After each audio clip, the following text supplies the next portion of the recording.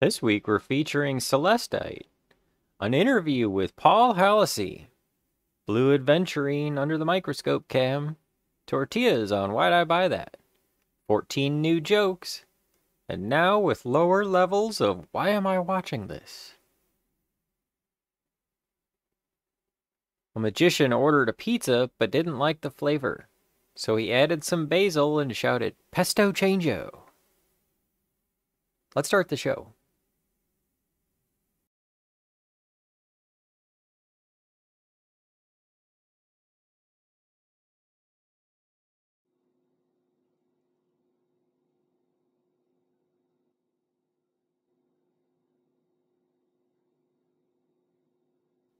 I like this Celestite. It's nice. It's hard to get good barite with clarity and color and hardness. This stuff is way too soft. Way too soft. It's kind of why I couldn't get it as straight as I wanted it to. Straight as I wanted it to be. Charisse, welcome to the show. Charisse, I missed your text. I won. Yay. I'm so excited. I wound up celebrating. I hope you're doing well. Stayed up a little too late celebrating.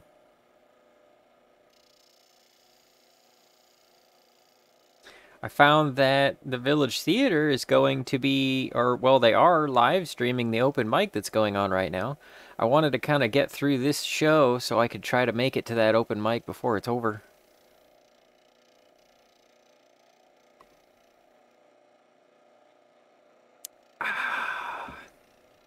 Hope you're having a good week.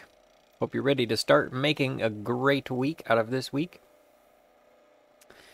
Man, that was a lot of fun. And also, a little side note, the Village Theater, that link I dropped, that is the place where the contest was. So that's a thing. How are you doing? Hope all is well. I know it is because you're great like that. Wasn't sure about which joke I should start the show with. And then I decided at the last minute I'd do the basil one because of Paul's answer to the lottery pizza question. So let's see. Yay, congrats. Yes, awesome. I am so happy. That was awesome. There's only one problem with it, though.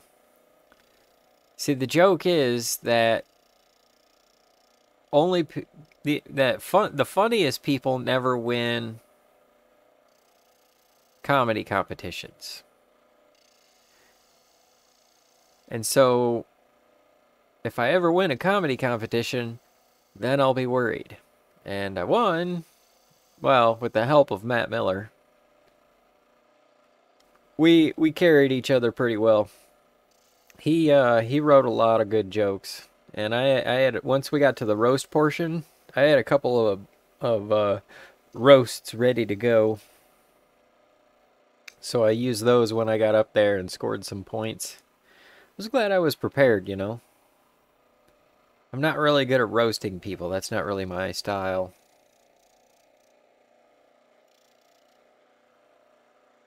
But I enjoyed competing. And Matt was great because like he would write down a whole bunch of jokes when we had to write jokes on the fly. Yeah, that was the thing too. We'll get into that during the joke portion of the show. Let's get into the microscope portion of the show. Yes, I am live early because I want to get through the interview and get to that open mic. Because I want to get to the open mic and show everyone. Here's the gem of the day, the Celestite. Nice little oval. I was having trouble holding it, and I'm using a dull 1000, and it still just eats this stuff away like nobody's business. Glad you had a good time. I am too. I wish I had more people there to see me win. That would have been cool. Okay, so we go to desktop, joke intro camera. And we can pull up the camera for the camera portion of the program. I'm going to zoom in before I click over. Oh, that's it. We're already ready already.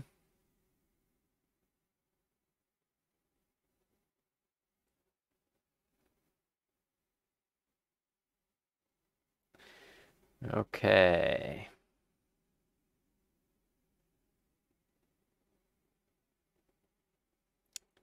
Microscope portion. So you can kind of see in the picture of the video there the basic shape that it started to turn out to be. Then it wound up not being as straight as I wanted it to. I couldn't, because just any bit of touching the lap eats it away, and I was afraid of chip outs. And I got rid of the chip outs without getting rid of all of the stone. That's one of the biggest problems, is having a lot of breakout. It's a very soft stone. I want to say it's like a 3. We'll look it up here in a minute. A 3 out of 10. There we go. You can see me try to shape it a little bit more. I shouldn't have shaped it much, but I had to get rid of the cracks in the backside, which those will be coming up. Celestite. It is a 3 to 3.5 out of 10. So yes, it is very, very soft. Beautiful gem. I like it. So it's really thin, too. Let's see. The hard part with doing this is getting the lines straight on the back, really. And that's where I had the most trouble. Because one of them will even down on the inside or even down on the outside. And then when I'm trying to straighten one, like push on the outside a little more or the inside a little more, sometimes it'll turn. And what I mean by turn is this surface will become two surfaces. Like it'll be like this, and I'll put it on there and I'll pull it away and it'll be like this. And so then I've got to eat that down, and when I'm eating it down, some of the rest of it goes, and then the other 4 of them have to go with it. And so I sit there and play guess when it's enough. Then on top of that, trying to eat the girdle on it was really hard, and then trying to eat the edge facet on the girdle was also just as difficult.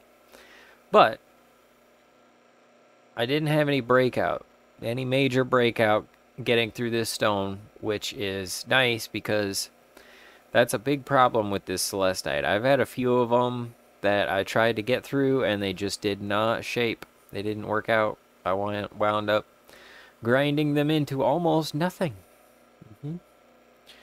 Soft is kind of good because it shapes easy, but this is too soft. It's way too soft. I mean, it polishes easily, but it, like I say, it chips out.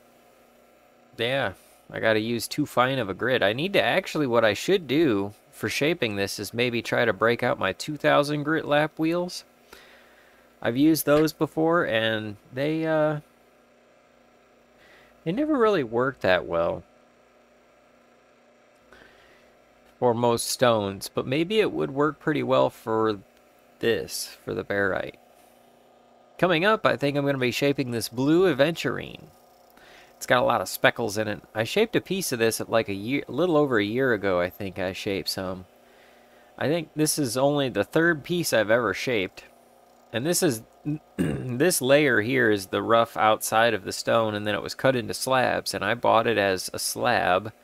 And I think I cut this side off and broke this side off. Let's see if I can zoom in on it a little better.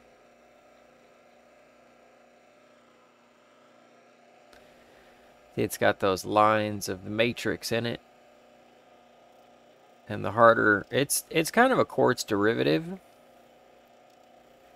but it's got sparkles in it, little sparkle bubbles. And then it's got the black speckles. So this will be fun. I think I'm going to get into shaping this next. Oh, it's pretty. I'm glad you like it. Hey, hey, hey. How you way? Dee-ju-doo-ju-way. He's eating jujubes. One other thing. Oh, here's the piece of blue aventurine, the wedge. Probably keep it pretty wedgy. It's pretty straightforward shape. And here's another one. This is some Amazonite that I'm working on. I don't have it polished yet, but I think I'm actually going to feature it in a couple of weeks. We'll see if it turns out. Hopefully it doesn't fall apart. That's a 100 grit cut right there. No polish yet. It'll shine up as I polish it.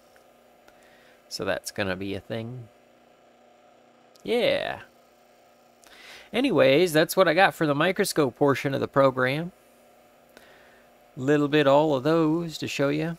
The back side's got like a lot of white stuff on it, and I like to feature more of the turquoise portion because this is like a chalcedony with turquoise in it, and they call it Amazonite.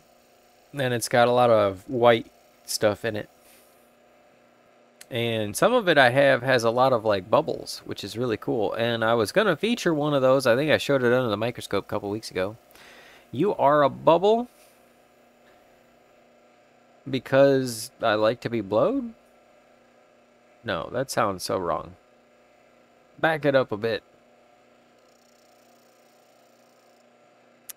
Let's see. So anyway, that's what we have for the microscope portion of the program this week. I thought about showing this. I think I might have showed this last week. This is a piece of lemon quartz that I started working on. Started working on it last week. Didn't get any time to process it. Maybe I started working on it this week. It's still rough on the back side, but I got the basic front side shape done. So that kind of shows you the rough outside of it. And I'm hoping I don't lose that deep, dark yellow color as I get through it. Because see, when I turn it just right, it's like it gets pale. I'm hoping I don't cut it out, but the color isn't very zony. It's not like zone shaped. It's pretty even throughout. So I'm kind of excited about that.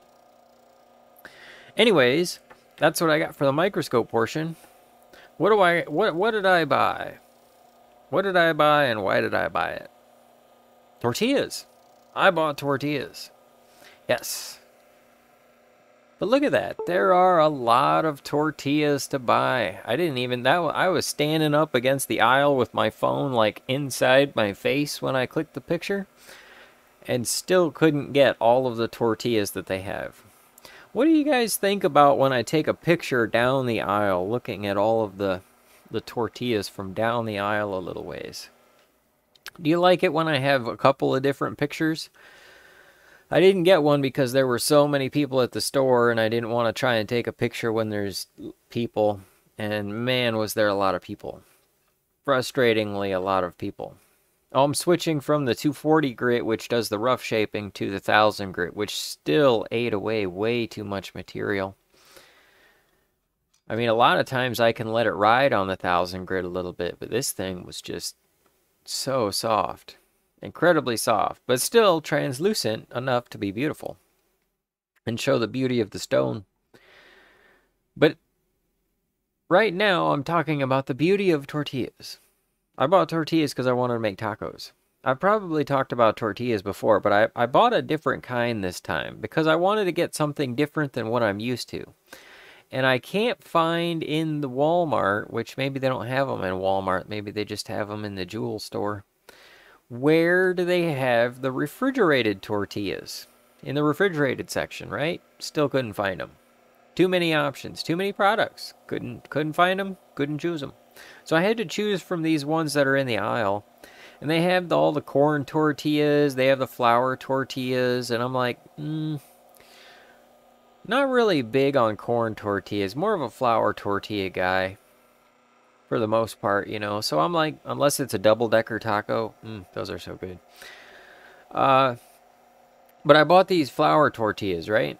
And they got a big like over on the far side where the shelves get different, they got a huge selection of Mission brand tortillas, but those are real thick and like fluffy, and I'm not really into those. I want the thinner ones, the more matted down ones. And so like the Chi-Chi's ones are okay. I've never tried the Ortega ones. And I remember I didn't get the Ortega ones last time because like the expiration date was so far along, and I was like, they probably got a lot of preservatives in them. Maybe they're just well preserved. So I bought the Chi-Chi's ones because I was like, oh, they're probably pretty fresh and maybe they'll be good. And they were. They were good. I'll get them again. I'll probably try the Ortega ones next time. Not sure about like the Taco Bell ones that they have. I'm not sure if they have Taco Bell flour tortillas. I didn't take the time. Mostly I was there to get it and get out, so I chose the Chi-Chi's because they were there and they were easy to read. I could tell what I was buying and I could see in the package. So I bought them. And that's what I bought. And that's why I bought that. Have you ever bought tortillas? And which ones did you buy? And why did you buy that? I don't know. That's why we're trying to solve the mystery. Speaking of mysteries, let's talk about some jokes for the joke portion. Oh, actually, we've got the interview. I wanted to do the jokes and then, or do the interview and then do the jokes. How about that? Let's do that part. Now you can see me trying to eat the side, but I still didn't have the girdle straight. I think I might take this gem back in and run it to try and even it out. I've done that with a couple of gems before, but I just didn't have enough time, and I'm not going to have enough time for the next few days. Okay, let's get to the interview. If I can find the interview for a portion of the program. So, just to give you a little backstory, Tom Kelly from the Tom Kelly Show introduced me to Gladys Simon, and I started doing Gladys's online open mic, and she features a lot of comedians from the New York City area, practicing their comedy routines online in the open mic Zoom style format. And I offered to interview comedians that were participating in Gladys's open mic. And Paul very courteously offered to join us for an interview and talk about doing comedy and the comedy scene. Let's see what he has to say, shall we? Joining us today, we have comedian, author, entertainer, and star, Paul Hallasy. All right. Thank you for joining us, Paul. Thank you. So, Paul, I met you through Gladys, through Mm-hmm. the online Zoom mic, Yeah. and I met you through your comedy. So, I wanted to ask you a couple questions about comedy. But first, I'd like to ask you the get to know you question we ask all our guests. Oh, If you won the lottery and you went for pizza, what would be your lottery pizza? my lottery pizza? Oh gosh. Well, if I could, I don't know. I mean, the first thing I thought of is I actually live in the neighborhood where you might not know this if you're not a New Yorker, but um there used to be a pizza place called Ray's Pizza. Now, in New York City, there are about a million places called Ray's Pizza, and some of them claim to be the original Ray's, famous Ray's, but mine really was the original Ray's Pizza. And unfortunately, what's happened is that in the last, I don't know, just in the last few years, it has become such a tourist trap. There are actually lines outside the door when I go grocery shopping Saturday morning. So people are apparently having pizza for breakfast. I don't know, but it's like it used to be like a neighborhood place, and they used to have a really good Italian restaurant next door, which is now closed. But yeah, they used to have a really good actually, I mean, I haven't been there because like you can't even get near it anymore, but I used to like the pesto pizza. That Hmm. was my thing. And now again, just in my neighborhood, like within like a 2 block radius, there's like actually in my building, in my apartment building itself, there's a pizza place on the ground floor. But I don't really like that pizza place, mainly because it's kind of like a de facto after hours club. But there's another one around the corner that has I just started going to recently, and they have what the two that I get is they have like I think it's a sausage and broccoli is one, and then they have another one that I think is like pesto and mushroom. So yeah, so that What is what is pesto? are you asking me what is pesto? Wow, you really don't live in New York. Uh, Pesto is like a sauce that's made with olive oil and basil, basically. I think it has a few other ingredients, but that's the main thing. Yeah. Oh, okay. I'll have to ask Colette about that because she used my gemstone plant food to grow basil this year, and Ah, so I'll have to ask her if she's ever made pesto before. And so what you're saying is that if you had lottery dollars, just money coming out your ears, yes. you would get yourself a front of the line pass for the real original one of a Yeah, kind the laser former rays. Ray's Pizza. I think now it's called Prince Street Pizza, but If it's still just as good, it's still a beautiful pizza, right? it's probably still good, but I just resent the fact that tourists have taken over my neighborhood, basically. Right. I understand that. Yeah. That was the thing. Like, I went to New York and I really appreciated how cool it was to just like go out of the hotel because I was at the Manhattan at Times Square. So I could just walk down and check out Times Square. I could walk down and check out Central Park. But then I was like, how many of these people are tourists and how much of the real New York am I getting the feel of? And so I was like, next time I go back, I gotta check out more of the city. Yeah, what hotel were you at in Times Square? The Manhattan at Times Square. Oh, are you sure? Is that the Marriott or No, it's it's it's called the called Manhattan? yeah, yeah. Okay, And it's on 7th Avenue and like 52nd Street. okay, a little bit And of the Times Square, but okay, yeah, and it's a hotel, I guess. yes. It was affordable. How's that? Okay. Well, I was going to say if you walk a few avenues west of Times Square to Ninth Avenue, there's an actual neighborhood there called Hell's Kitchen, Hmm. which is actually that's become sort of like the premier gay neighborhood in Manhattan right now. I mean, it used to be Chelsea, and before that it was the West Village. So, um, and also it's the theater district, so a lot of actors live there. So yeah, Okay. yeah. So that's a real part of New York, not a lot of touristy. Yeah, I like I mean, said, you just have to walk like 2 avenues west and you'd be in a real neighborhood.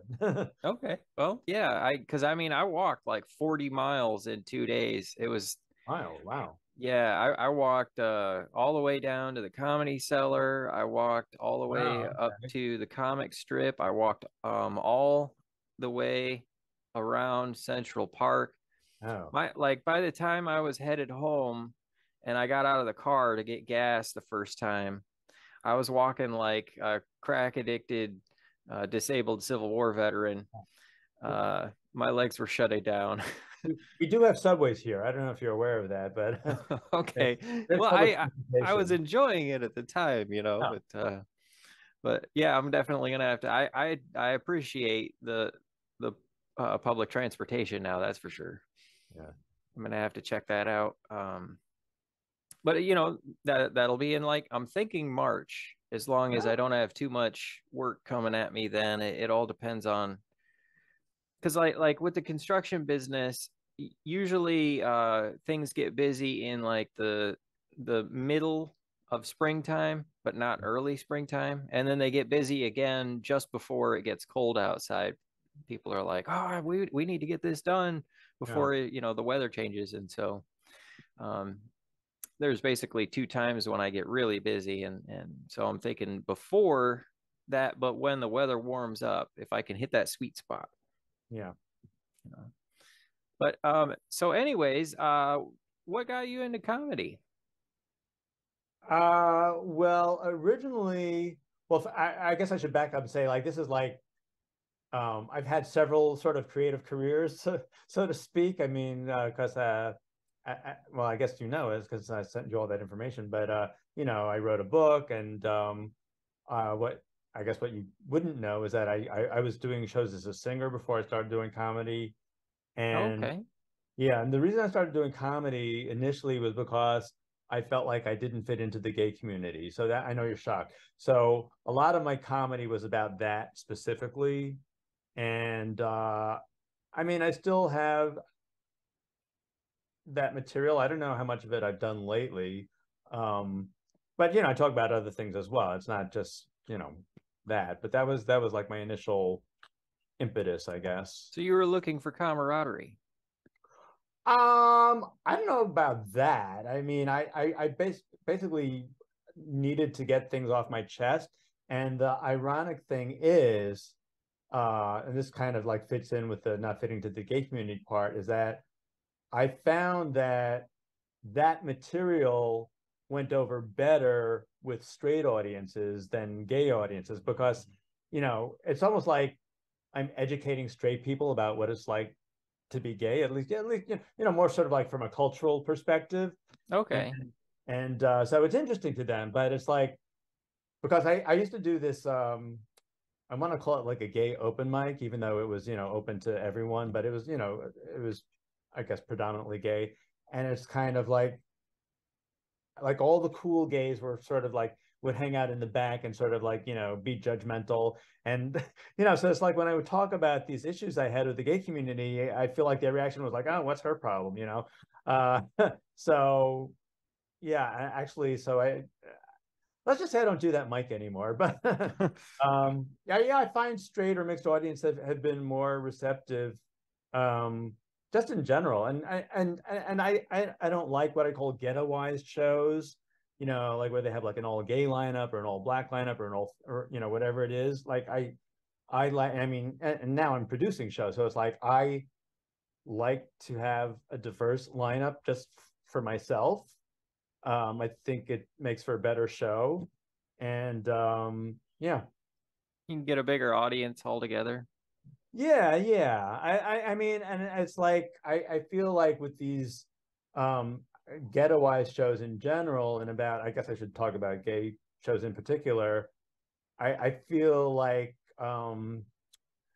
there's I mean, I'm not saying anything new here really, but it's like I think you get labeled as a gay comic, or there's a feeling that, oh well, he only gay people like him, or something like that, which is actually the opposite from my experience, because like I said, I mean, I find quite have found quite the opposite. But it kind of depends, it's sort of like there's the cool gays and the not cool gays, of which I would consider myself a member. So like for a long time, actually about 18 years, I used to host this event called the Gay Business Expo, which took place on a Saturday and Sunday afternoon when most of the cool gays would still be asleep. In fact, it used to coincide with something called the Black Party, which was like a very cool gay circuit party, which I guess that's that whole. I would have to explain all these terms to you, but I'm just saying that it's like it was not a place where the cool gays would be, and that's where I was at. And I actually got a good reception from them because they weren't cool, so they understood my pain. Hmm. you know. Okay, so some comedians talk about that they like the therapy. I guess I don't really know if therapy is the right word, but they like the outlet. They like being able to just get up on stage and talk about things to get them off their chest. So is that kind of what got you started, and then you developed your Yeah, I mean that's part of it. So yeah, so like when I started, I specifically wanted to get certain issues I had about the gay community off my chest. Um, okay. so, but yeah, but just in general, yeah, that's totally. therapeutic. I mean, hopefully it's also funny. I mean, you don't want to just get up on stage and complain. Yeah, uh, yeah. No. No, yeah. you have a comedic angle to I mean, you're not up there, you're not the guy who bitches, you're not the guy who yells into the microphone. Well, I mean, I sort of do, but I try to also have a punchline. I mean, there are people who just, I'm actually thinking of one comic in particular that I saw on some Zoom open mic I did, and I was like, well, he's not funny. He's just yelling. I mean, and that's, you need to have punchlines. You can't just yell. Yeah, So I yeah. hope I'm not doing that. I mean, I hope I have punchlines, but No, you're talented. That's why I wanted to interview you for the show. Which oh, brings me to my next question. Uh, if you were going to give some tips to yourself, now, if you mm. wanted to give some tips to yourself when you were just starting comedy, could you give any advice to our new comedians out there? Tips to me, or just like it sounds like you're asking for like tips to newcomers in general. Well, in general, but just to kind of inspire yourself, what would you have told yourself, Oh, or either one? I mean, it's a pretty loose interview. well, when I started out, I took this class for about 15 years. I mean, class is kind of a misnomer because it was really more like an open mic with constructive criticism. Okay. So there, it was like 10 years before I even did an open mic. So that's the thing I would say about open mics is don't expect to get, well, certainly don't expect to get constructive criticism from an open mic. I mean, either people are going to laugh or not. And Right. open mics tend to be populated almost exclusively by other comedians. There are good chances that you're not going to get any laughs. So I wouldn't put too much stock in open mics. I mean, I don't know. Okay. I get maybe if you can find one like, I like Gladys's group because it's how shall I say, a little bit older. I mean, if you go to open mics, at least the ones I've been to in New York, it's usually a bunch of 20-year-old guys talking about their penis. So that's not really going to get you very far. And then, Yeah. and the other thing about open mics that really, and again, this is why I actually like the Zoom format because I don't have to leave my apartment and I'm very lazy. Um, so that's the other thing about open mics is that, a lot of times you have to sit through like 2 hours of other comedians doing their, 3 minutes or whatever. And a lot of times it's not funny. And somehow you're expected to put together like a 1 hour set from that. Like, I don't know how that happens, because it's like it'd be so time. Well, I guess that's why a lot of comedians leave immediately after their set, but it'd just be extremely time consuming and very taxing on one's patience, I think. Yeah, I can actually vouch for a lot of what you said about the open mics, that it's mostly just comedians who are there to try out their material, Right. and they stand in the back of the room. There's a New York comedian that I found named Adam Gable, Oh, and he's been doing the West Side Comedy Club okay. lately. He's going to be filming a special, but he said, you know, I'm going to be filming a special, and the back of the room is already sold out, because he was talking about the other comedians. I probably screwed up his joke, but he's Oh, he's talking about how the open mics, there's always a bunch of other comedians there, and they stand in the back of the room. oh. And Well, usually that's all there is. There's usually like no quote unquote real audience, as I refer to them. Although sometimes, I mean, again, this open mic that I was referring to sometimes got a little bit of audience, hmm, just I think just because of where it was located. But the point I was trying to make was that the cool kids, so to speak, stood in the back. hmm. And the weird thing is there would be like a couple of straight people up front, like that were like, digging my material, but it's like the cool gays were in the back going, oh, what's she all about? What's her problem? That kind of thing. Yeah, like comparing themselves to your I actually have a joke where I say, my jokes are funny enough to make you laugh, but not funny enough to make you jealous. Oh. Yeah, I don't know. It's kind of a personal dig. But thinking about the other comedians at the open mics, it's like they're focusing on their material, and Right. so they're thinking about their set. They're not really paying attention to Yeah. yours. And so you don't really get to see if your jokes are going to make an audience laugh so much as you just get Right. experience standing on stage and holding a microphone. Well, that reminds me of another thing because even apart from open mics, just like doing real shows, um, I have found many times that I have done the exact same material for two different audiences and gotten two completely different responses. Sometimes it really is the audience's fault. Sometimes the audience really does suck, and it's not you. Right. Yeah, I hear you, because I mean it's like there's a difference between like a bar show and like a theater show and That's the a thing club too, is show. that for comedy, the smaller the room, the better. So yeah, if you're performing in a big room, and well, first of all, because it's easier to fill. Yeah, But yeah. that's the weird thing about comedy shows is that it's like people feel like they need permission to laugh sometimes. So until the first person laughs, nobody else feels like they have permission to laugh. So, that's another thing that happens. Yeah, well, there's an open mic around here called the Big Room. It's kind of backwards, right? Yeah. It's a village theater, so it is a theater setting. It's not a bar, but it is a tall, wide, large. It's like a playhouse, a really old playhouse that they still have for theater use. And so they do the open mic, but people will sit in their own groups. It's like there's a group people here, group people here, group people in the back, group people Right. kind of in the middle. And so when one group starts laughing, Yeah. it's like they feel singled out.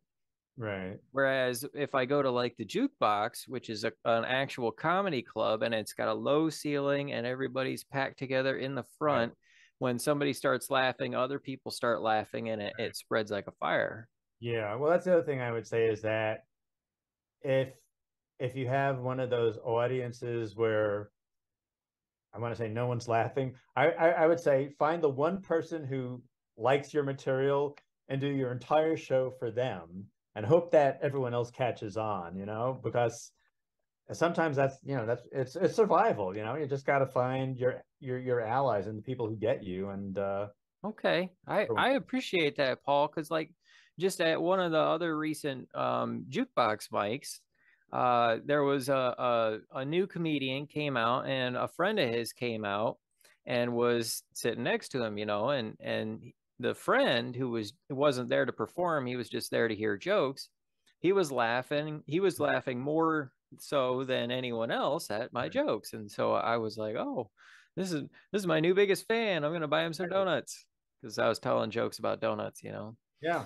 So I appreciate that. I was wondering if maybe I was focusing on, that audience member too much, but um I suppose. Well, it's funny because you know you could have some audience members digging your material, and then if you're I don't know, if you're insecure like me, you know somehow you'll be focused on the one person who's not laughing. It's like there's always that one who's just like, I don't know. Sometimes it's the whole audience, but you She know brought me here. I didn't want to come. that's another, that, and John, full of tips. So that's the other tip I would give is that the idea is to do enough shows or so many shows that any one show isn't that important, because that's another thing that happened when I was starting out is that when I started out I was only doing one show a month basically with this class, so every show had to be perfect, and if it wasn't perfect then I would get really upset. Mm, But if ruin you're your month. Yeah, but if you're doing a bunch of shows, and I've like I just said, it's like you can do the same exact material. This has happened to me many times. You can do the same exact material, and you'll see if you're doing the same exact material a bunch of times, you're going to see some shows for whatever reason go better than others, and there could be, you know, if the material, if you're doing the same material, it's not the material, it's the audience or something else is going on. You know, the space is too big or, you know, something like that. Sure, yeah, it could be the room, could be a lot of factors. Yeah. Yeah. Okay, well, I don't want to keep you too long, but I did want to ask you what are you selling? What are you promoting? Tell us where to find you. Oh, yeah. Well, I have four shows coming up, as you know. This Thursday at the Comic Strip, next Wednesday at Adore Olay, the following Friday at Bronx Brewery, and then the following Saturday. Oh, I'm probably going to get all the dates mixed up now, but you know, it's basically like Let me look because this is the 14th, and I'm yeah. So it's probably this. gonna air this on the 20th. Oh fuck, they're going to miss all my shows. So yeah, so 17th I'm at the Comic Strip. The 23rd I'm You at were Adore. at the comic strip. I was at the Comic Strip. You missed it. It was a great show. The 23rd, I'm at Adore Lay. Okay, so you'll miss the first one and see the other three. And then December 2nd, I'm at Bronx Brewery, and December 3rd, I'm at Pangea, which I am also producing. Yeah, so that's the one you should come to. No, you should come to all of them. I don't know. Yeah, Anyone, yeah, yeah, absolutely. come one Well, and all. okay, so and then you've got a YouTube channel, right? Yes, I do. So I'm gonna have the chat bot drop that in the chats, and if you get a subscriber from YouTube Administrator, that's my chat bot. Okay. It's a so some people see that and they're like, is that real? And because I searched circle YouTube logo and got the perfect profile picture. It's got a silver line around it. It looks real. You know, like it throws some people off, and so I don't want to throw you off and think, oh no, YouTube's looking at me. But I mean, if you see an extra subscriber from YouTube Administrator, that's just because I'm on my chatbot channel. Oh, okay. Also, you have a book. That is correct. Okay. So should people check out your book or Yes, people should check out my book. God, I really do sound like a commercial now. no, that's the idea is Well, you got to tell people that you're available and there's a point yeah, there's a good point for commercials and then this is that point so people know. you can still choose to not do any of those. No, but my book is called New York Trilogy, and should it should not be confused with another book called New York Trilogy by a man named Paul Auster, who is much more famous than I am. But yes, I came up with the title first, I think. Yeah, and then I also have a walking tour that is based on my book, which you can Okay. also purchase. And it's also called New York Trilogy, but it's on a different site. Okay, cool. Yeah, All of I'll this will be on my website, paulhallasy.com. So oh you get cool, you have a .com. So which I can pin one link at the top of the chats. Usually I do the YouTube just because you get more rollover that way, but is there any but one my in website has links to everything else that I just, Okay, talked about. So that I'll might pin be, the .com. yeah, baby. Yeah. Yeah, we'll see if we can get you some rollover and All right. Woohoo! Who I knows? I may be performing in Ohio. God help me. No. well, I mean even you come out to Iowa and you could perform it like Iowa. Yeah, I can't even get the name of the state right. we got the Rhythm City out here. That's Okay. See, it's right on Interstate 80. So I am in Ohio. I always get them mixed up. I don't know why. Are it they kind of at least near each other? I mean, sounds the same. They both have an O and an I and there's an H in there somewhere probably.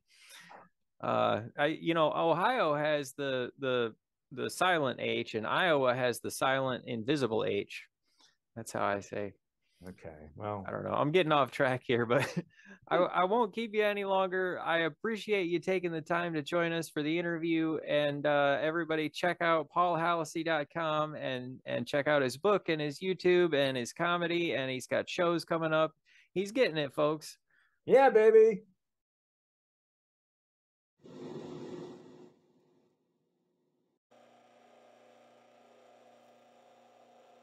All right, let's hear from Paul Hallasy coming by and doing an interview.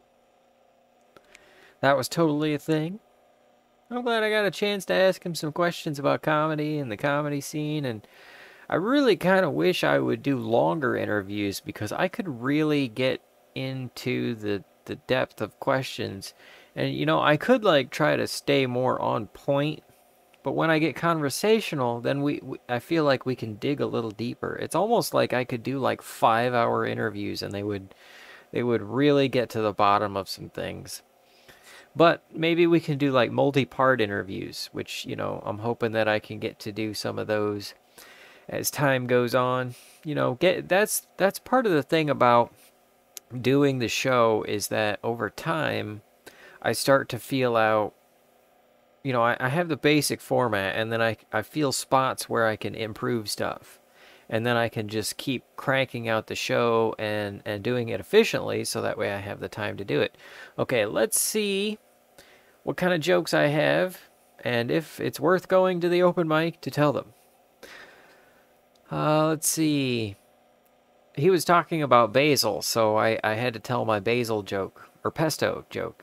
So I said, a magician ordered a pizza, but he didn't like the flavor. So he added some basil and shouted, "Pesto changeo." That's not a very good joke, but that's what we do on the joke portion, is unload them all. Let's see, what do I got? Oh, I'm thinking it would be entertaining to see Shredder versus Wolverine in a pulled pork sandwich making contest, because they both have the claws. I was thinking that the word rock star is redundant because stars are also rocks, giant rocks on fire in the sky. A sky full of flaming rocks. Let's see, I think it's weird as I get old that people I went to high school I think it's weird as I get older. I think it's weird that people I went to high school with have kids that are older and more responsible than I am. Let's see. If you beat the spread, it becomes light and fluffy. That's like half of a joke. It's a football joke, I think. Have you ever woken up so tired that you want to take a nap? That's called what you experience after you watch the joke portion of the program. Let's see.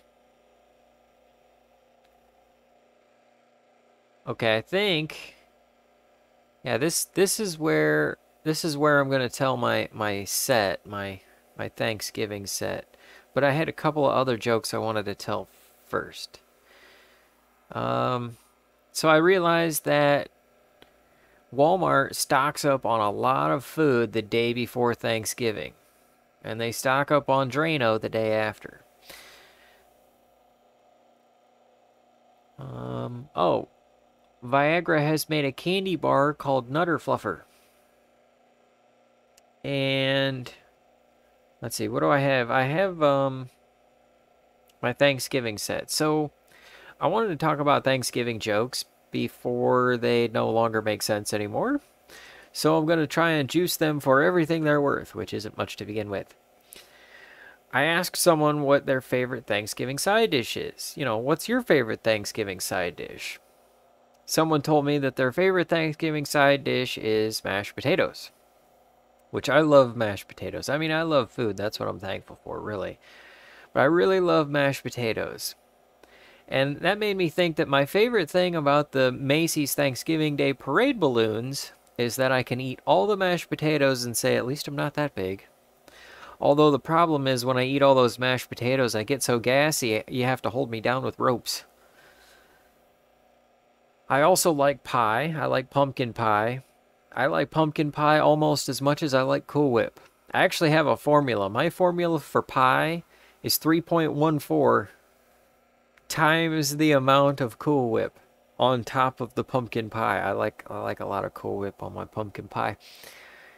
Upon further reflection, I realized that my favorite Thanksgiving side dish is actually whiskey.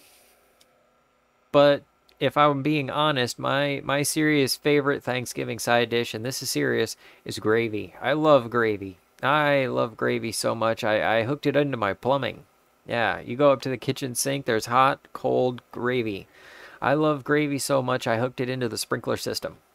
Yeah, that's right. My ideal gravy boat is a yacht on a lake made of gravy.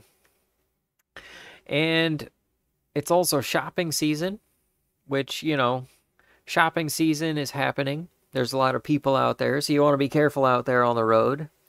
That made me think of, the joke I told a little while ago about how I saw a poster that says "Don't drink and drive," which, that makes me think about how I'm looking for someone who can do some body work quietly before my neighbors find out, because they're really nice people and I want them to let me borrow their car again. And shopping season also means that you get out there and you got to try those new self-checkout counters, which I don't know. Do you like the self-checkout counters? For me, they're hit or miss. I like the fact that I can dump all my spare change in there, lighten the load a little bit. But I don't like dealing with all the computers. And, it's got this camera, it's got this screen on there. It shows me how stupid I look while I'm handing over all my money. And, it was bad enough when I got a funny look from the cashier for my purchases. But now I've got these computers uploading everything I buy to the cloud, and all the websites on the internet know that a grown man just bought diet pills and ham salad. And that makes me think of another thing about shopping season. See, a lot of you don't know me, which means you don't know what to buy me for Christmas. But that's okay. I've taken the liberty of writing down a few items in what I call Jacob's Extravagant Christmas List, and I'd like to share some of them with you right now. I need some sharks with freaking lasers for my moat, and I need an infrared car. I want 3 helicopters, sport, luxe, and military. I would like a shower caddy so that I can golf in the shower. Yeah, that's right. I want a hired ninja. I want a personal Walmart. I want a life-size replica of the Harlem Globetrotters. And I want a volcano. And of course, I also want all of you to have a fantastic week. Thank you for coming by the show. I hope to see you next week. And the week after next, we're going to have another interview with Helene Witt. I want to thank all my guests for joining me for interviews. And I hope to see you next week. And every week at 9 p.m. Eastern. Thank you for coming by.